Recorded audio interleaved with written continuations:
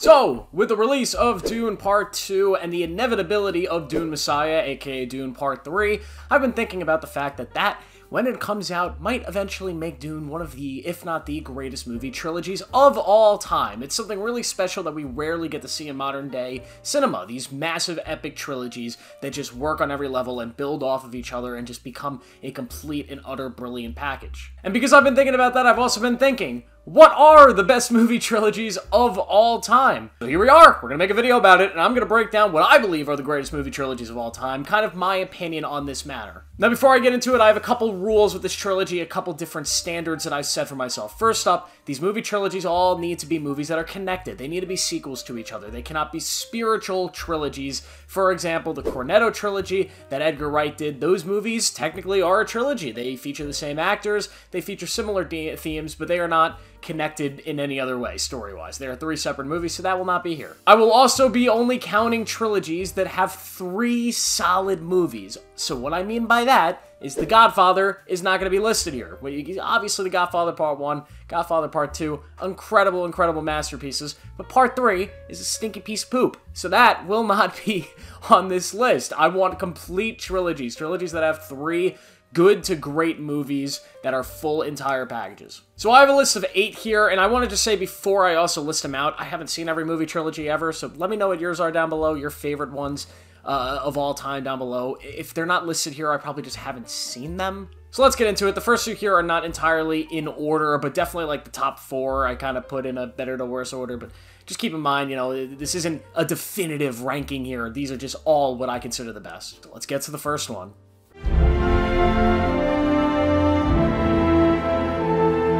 The Matt Reeves Planet of the Apes trilogy, I feel like, goes very under-recognized in modern-day Hollywood. It is an absolute accomplishment of filmmaking, both in this modern-day version of filmmaking, where everything is special effects and motion capture and everything. They kind of revolutionized motion capture in a way that other films have definitely done, kind of like the Lord of the Rings films with Gollum, but in a way that no film had really had truly understand to bring out the amazing, perfect performances in all of these mo-capped characters. The only other thing similar to this in connection is kind of like the Avatar movies with James Cameron, but this is a trilogy of films like this that have incredible performances from actors who appear as apes, because, you know, they're not actually, you know, appearing as people. They're not people in costumes like the original ones. These are fully CG'd, mo-capped characters, but the performances specifically from Andy Serkis are incredible. Now, that's just the technical aspect of these trilogy. Technical aspect of this trilogy. These 3 movies are brilliant. First, we start with Rise of the Planet of the Apes. This is a Planet of the Apes movie that takes place before apes have really risen, like at all. You know, the title, Rise. And we follow a young Caesar as he's being raised by his, you know, surrogate father and James Franco, and we sort of see how the apes became smart, how they got this ability to think as good as humans do, and how to talk, and all this stuff, in this slow sort of rise, yet again, using that word. And this movie is great. This is a movie that I loved as a kid, but I felt like nobody had seen. I would always talk about this movie around my friends, around other people, and they would just look at me like what? Like, what is this movie? Like, nobody saw it, but it's fantastic. It's such a great movie. It's easy to watch. It's probably the easiest to digest of these 3 movies, but it definitely is dark. It's dark on themes of corruption, of animal cruelty, of how we treat species or even people that we think are lesser.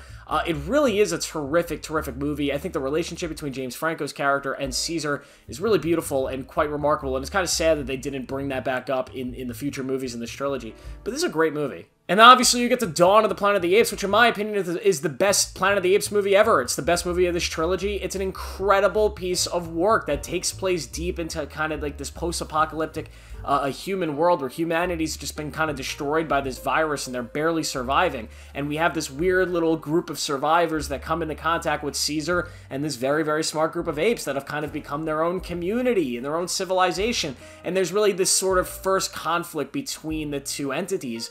And Caesar is really just a strong leader that wants peace, and the whole film's about this dissent within his own ranks and within the apes, and dissent within the humans that all want different things. Performances in this movie are incredible. The movie is dark. It's a little bit of a slow burn, but in a good way, but it ramps up to a massive action-packed 3rd act. And this is just a masterful movie that does not get enough credit. I definitely think it's Matt Reeves' best work to this point in his career, and it is a phenomenal film. I am convinced that the only reason Matt Reeves got to do a Batman movie was because of how good Dawn of the Planet of the Apes was. This movie is fantastic. And then we get the trilogy ender, War for the Planet of the Apes, which I personally think is the weakest of the trilogy, but is still a fantastic conclusion to the story of Caesar. This is an epic movie. It is huge. This thing is almost 3 hours long. It's really slow at times, similar to the Dawn, and you definitely feel the slow burn more than you do in Dawn, which is why I think it's a little bit worse.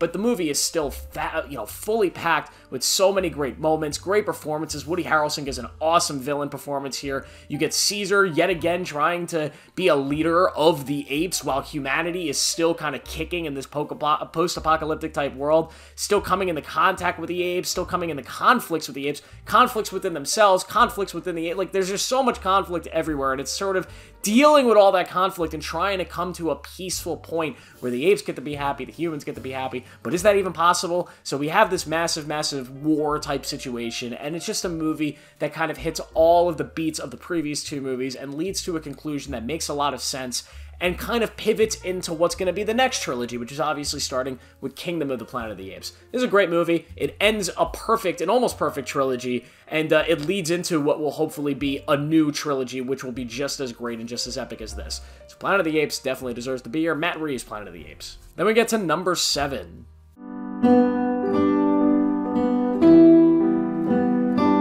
Before trilogy is a remarkable accomplishment of filmmaking, and it's something unlike any other trilogy on this list or any other grouping of films ever. These movies are truly special and truly unique. Richard Linklater obviously writes and directs all three. Linklater, who's one of the most unique filmmakers in the world, he's made some incredibly out there and risky movies that span 20 years, like 20 plus years to film, and then movies that are fun, like his newest film, Hitman, which I got to see at the New York Film Festival. These movies, though, really highlight the type of filmmaker he is, with experimental writing, experimental filmmaking techniques, and just great understanding of human emotions. So the whole idea of this trilogy is it's just Ethan Hawke and Julie Delpy's character just kind of walking around different locations and talking for an hour and a half. It's pretty much what all three of these movies are. You're just watching these two people interact over the course of like a day or a night, and that's it. But it works so well because Ethan Hawke is so incredible and Julie Delpy is also amazing, and their chemistry is probably the best on-screen chemistry I've ever seen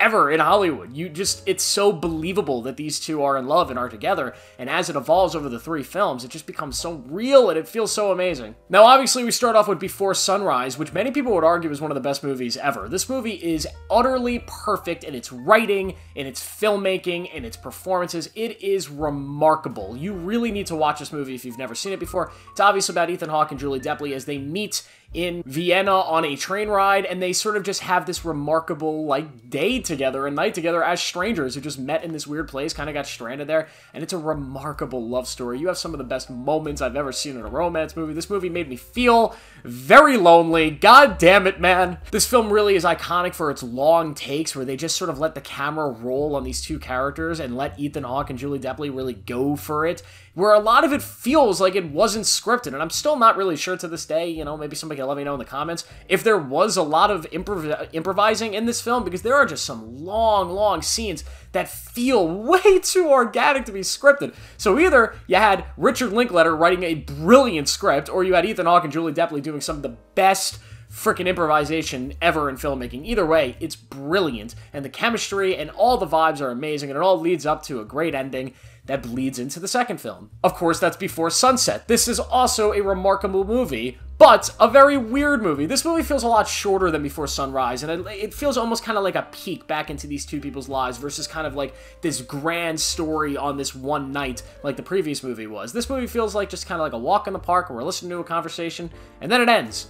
But it's so damn great. Actually, researching for this video, I went back and I was watching clips from Before Sunset, and I was just blown away by how good the writing is and how well performed it is. This is legitimately the best written trilogy, the best written dialogue, I think, in any movie. It is brilliant. You could teach a masterclass in screenwriting on these films, but specifically Before Sunset, as these two characters reunite after years apart, and we sort of see them grow back together, fill in the gaps of where they've been and what's been going on. their personal lives, but that chemistry is still there, the love still blossoms, but there's more conflict than the last movie, but it all resolves into a great ending. And then we get into Before Midnight, which is the trilogy ender, as of now. There might be another one in the future, but we get Before Midnight, which is a very, very different movie than the previous two, because Ethan Hawke and Julie Delpy are now together, they have a family, and now they have to deal with marriage and the problems around being together with each other for so long. It's a very different type of movie, but it still has those same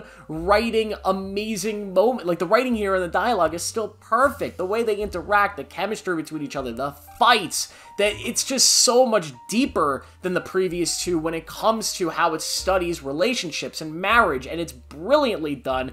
This trilogy is amazing, and I probably should have ranked it a little bit higher. Go watch the Before trilogy. Now we'll get to number 6.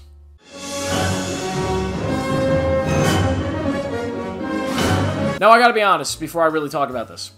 I haven't seen Back to the Future Part 2 or Part 3 in a very, very long time. So my inclusion of these films on this list is simply because I want to acknowledge that it deserves to be on this list, just from, you know, the opinions of everybody. But yet again, I can't really speak towards it myself because I haven't seen these movies in a very long time and I'm not really familiar with them. I am very familiar with the first Back to the Future. I've seen it a billion times. It's one of those movies that can be considered a perfect film. It's a film that has really revolutionized a time travel type plot in Hollywood. There are so many different films that have tried to recreate that. Of course, you have Rick and Morty, which is a show that's completely based off the structure of characters in Back to the Future. You have some of the most iconic scenes, iconic imagery in Hollywood. There's freaking theme park rides based off this movie. It's just an icon in Hollywood. And then you have Back to the Future Part 2, movie that I don't really remember too much, but I do know they go to the future, and I do know they say that the Cubs won the World Series in 2015. They missed it by 1 year. I don't remember too much about the movie, but I know it's absolutely beloved. And then we have Back to the Future Part 3, which takes them to a Wild West type setting. Yet again, haven't seen this one in a long time. I can't speak too much to it, but I know people love it. They love the whole trilogy, and it's considered one of the most iconic film trilogies in Hollywood history, and it's one of the best time travels, you know, series of films and franchises there is. So I wanted to mention it, despite the fact that I can't really speak too much to it like I have the previous two. So let's get on to number 5.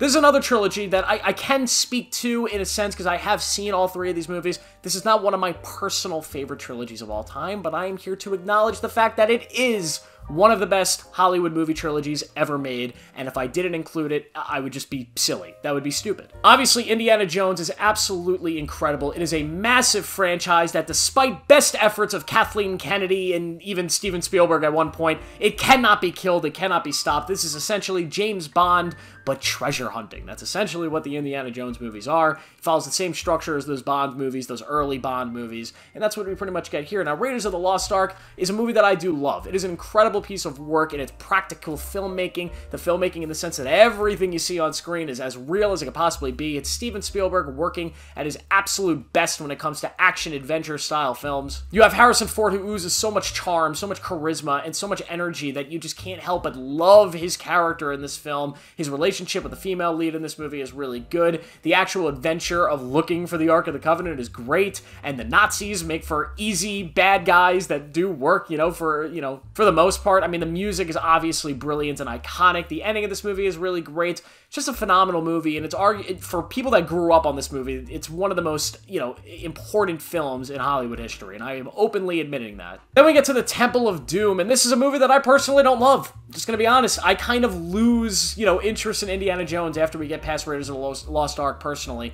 But I am here to openly admit that people love this movie. It's another big, grand adventure. It's a prequel to Raiders of the Lost Ark, which is one of the reasons that I kind of lose interest in it. But yeah, it's another big Indiana Jones adventure that people really love. It has all the practicality of the first movie, and Steven Spielberg is still at his best. Then you have The Last Crusade, which is a more emotional movie in the trilogy. It's a father-son story, and it is the closing act of the Indiana Jones cycle, with Indy literally riding off into the sunset at the end of the film, and they never made a 4th movie or an even worse 5th movie produced by Kathleen Kennedy and Disney. That definitely didn't happen. No way. This is a movie that I enjoy. I don't love it for the same reasons that I think it still follows that kind of mold of films, like the early James Bond films, and of course Raiders of the Lost Ark. That's just not really for me. I kind of get lost in the adventure and sort of lose interest after a while, but it's still a classic Steven Spielberg action film. It's a classic Steven Spielberg adventure. Harrison Ford is still at his best, and this movie definitely has more of an emotional gut punch than The Temple of Doom, I would at least say. Now let's go to number 4. These top 4 are definitely my favorite 4 trilogies ever. I'm very excited to talk about them, so let's get into it. You've got a friend in me. You've got the Toy Story trilogy. Another trilogy that definitely didn't have a mediocre follow-up 4th film. Nope, no way, didn't happen. Toy Story is a very important series to me because I grew up watching these movies. I was a kid who used to watch all of these films almost every day. I was obsessed with Toy Story as a little kid, and it has stuck with me to this day, the emotions and the vibes that I had felt as a kid when it came to this series. Now, of course, we have Toy Story 1, which in my opinion is the movie that made Pixar what it is today. It is a perfect animated movie, an emotional, incredible adventure of these unique characters who are these toys that come to life when their owner goes away. It's a very unique concept that always just amazes me how they got it to work so well. Of course, you have these iconic characters in Woody and Buzz Lightyear who are all introduced for the first time. You have iconic sequences like when they go to like the pizza arcade or whatever, and they got the alien, the claw, all that stuff when they get picked up by like the bully and everything. There's so many iconic things in this movie that are amazing. The animation, although today does look a little older, it still kind of holds up for a film that came out in the 90s. The emotions definitely do, the writing definitely does, and this is still a great movie that has a lot of great themes and a lot of great vibes. I can't wait till I have kids one day and I can show them Toy Story 1. But then we get the Toy Story 2, which essentially takes the first movie and just kind of builds upon it. And I will say Toy Story 2 is my least favorite of the trilogy. I think it's the one that I watched the least in my life, but it's still a great adventure that takes our characters and sends them to another location. You have Woody who kind of gets kidnapped and is being, you know, in a toy collection thing or whatever. You have like a fight or whatever through an airport. There's just a lot of crazy shit going on in this movie that I really love, and it's still amazing, and it definitely holds up. But then you have the best. You have the best of the best, maybe the best movie on this entire list, and I'm talking about Toy Story 3. Wow, what a perfect end to a trilogy. If I was going to teach a class on how to end a story, how to end a franchise, a universe, a trilogy, I would show them Toy Story 3. This is how you do it. You tell the biggest and best emotional story you could possibly do, where these toys are brought to this kind of daycare center. They're taken away from Andy, who's going to college. The themes of the movie of getting older and having to let go and move on are so relevant to me, who's kind of at that same point in life that Andy was at. I'm a little bit older, but I was still kind of at that same point of having to let go of the past and sort of go into adulthood. The toys are sort of going through that same thematical emotional arc here, and it's really sad and brutal, but also kind of hopeful, and wow, what an ending! This movie is brilliant. It's utterly brilliant. I will never forget crying my eyes out in the movie theaters as a little kid, and I still cry my eyes out when I watch this movie today. Why did they make a Toy Story 4? I don't get it. And Toy Story 4 just kind of went over the same thematical beats as Toy Story 3. What a waste. It's not even a bad, like, I'm not saying Toy Story 4 is a bad movie, because it's not. It's just a movie that shouldn't have happened. It just doesn't make sense thematically, nor will a Toy Story 5, which is another movie that they're making. Disney, stop. Please, stop, Disney. You can't keep getting away with it! Alright, let's go to number 3. No, not that one. Oh, dear God, not that one. Not that one either. I like that one. We like the prequels, but unfortunately, it's not one of the best. It's one of my favorite trilogies, but it's not one of the best.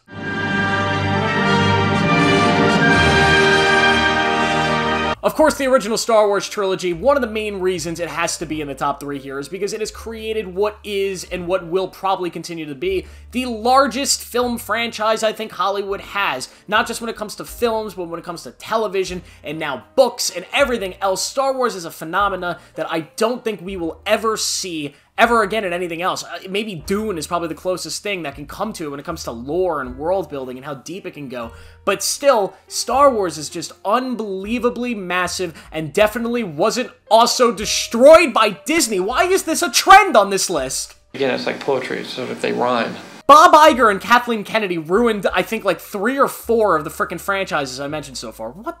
Disney, go away. But the original trilogy of films is obviously perfect. Directed by George Lucas, we first start with A New Hope, which at one point was just called Star Wars. Now it's called Episode 4, A New Hope, whatever you want to call it. Either way, it was the first Star Wars movie which introduced us to the world of Star Wars. This world that is being ruled by this evil empire and this random, sorcerer dude named Darth Vader who's really creepy. And there's this guy, Luke Skywalker, who's just this nerdy little idiot on this desert planet who has to come up and be the savior, the big hero. It's a classic hero story. It's an amazing story. It's a movie that is absolutely timeless. It's brilliant. It sets up all the themes of what will be the big Star Wars universe. It sets up world building for prequel films that wouldn't happen for like 20, 30 years after. It is just an incredible movie that is so iconic, and it leads directly into Empire Strikes Back, arguably the best Star Wars movie. It's an incredible film that really diverted expectations for what a second film in a universe like this would be. The first film kind of followed that classic hero mold. You have this hero who rises up, gains power, and saves the day at the end of the movie. The second film's going to follow the same thing, right? The hero trains, he gets stronger, he goes, he fights Darth Vader, and they lose. That was mind-blowing. Well, I wasn't there, but I can assume that that was mind-blowing for everybody at the time seeing that movie. An incredible revolution of having the good guys get their asses handed to them in the second movie. Wow, what an idea. What a brilliant, brilliant choice. Obviously, you have the big reveal, I am your father, from Darth Vader, which was massive. This is just an incredible film. It's easily one of the best sci-fi movies ever, and it's what makes this trilogy as great as it is, because then we get into Return of the Jedi, which is one of the weaker films in the Star Wars saga, but it's not a bad movie. It's just kind of not as good as the other two, but not bad at all. It's a good, solid film where Luke finally becomes a full-fledged Jedi and has to go fight his father, Darth Vader, and the Emperor Palpatine. We see him for the first time in this movie, and yeah, he dies in this movie and never comes back. He never shows up ever again. He's just done in this movie. Thank God, because if they brought him back, that would have been really... Why Disney? This is an epic movie, though. There's some problems with it. The Ewoks are dumb. There's a lot of kind of blank spots in this movie where it sort of drags a little bit more, but obviously the last act is absolutely iconic and brilliant, and the ending is amazing and should have been the ending of this universe. So yes, Star Wars is a top 3 trilogy of all time. Then we get to the top 2. These are some hefty trilogies here.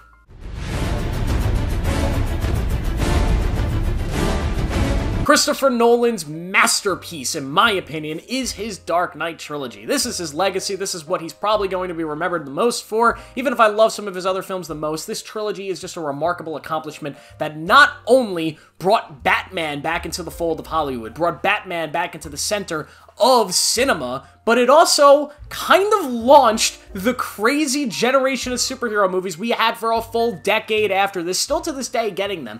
This is where it really started, 2008. I know a lot of people give credit to Iron Man, but I think it was the success of the Dark Knight trilogy that really spawned the superhero craze. Now, it started in 2004 with Batman Begins, a movie that does not get enough appreciation. The pressure and the stress that Nolan had making this movie to have to relaunch a character that had become such a joke in the eyes of Hollywood was very, very difficult. It's almost as difficult as the task James Gunn now has to relaunch the Superman franchise. It's pretty much the same exact boat, except Christopher Nolan did it in a way that was so brilliant and so amazing. Batman Begins is a perfect movie that takes the character of Batman, makes him very dark, brings him down to earth with Christian Bale, who's amazing in the movie, and we follow this emotional journey of him learning not only to become Batman, but understanding what Batman is, the symbol of hope that is also this, this fearful character to scare the bad guys, but it's also a way of protecting Bruce and his family because he wants to fight crime. He wants to avenge his family and kind of bring peace to Gotham, but he also doesn't want to get them in harm's way. You have so many brilliant moments in this movie.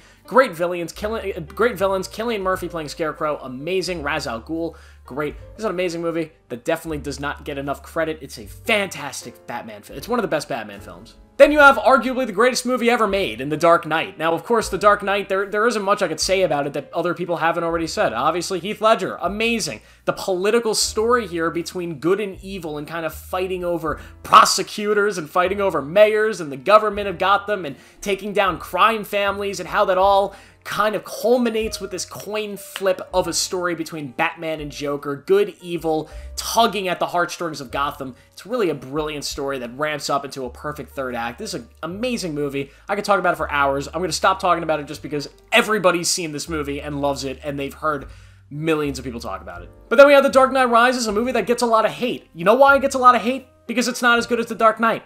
That's an unfair comparison, though, because The Dark Knight Rises is better than the vast majority of comic book movies we get every year. It is a phenomenal, phenomenal movie that takes Batman and he brings him down to our level. He makes him even more human and broken and battered, and he makes him have to build back up again to fight Bane, one of the best villains in comic book history, played brilliantly by Tom Hardy. Now, this movie is a little more kind of generic than The Dark Knight when it comes to superhero movies. It's generic in the sense that you have this big, bad, strong villain who has a big army, and he takes over a city, and you gotta fight him. It's not as intricate and as, you know, kind of decisive as the previous two movies when it comes to its strategic writing with characters and stories and world building, but at the same time, it's still a brilliant movie that brings this trilogy to a perfect conclusion, to a spot that makes it just work amazingly as a thematical trilogy of films. It's easily one of the best trilogies ever. It's definitely the best trilogy of superhero movies we've ever gotten, and it definitely deserves to be number 2 here. But there is one more trilogy that's slightly better. I gotta put it slightly above, and you all know what you knew it was gonna be here before you even clicked on the video.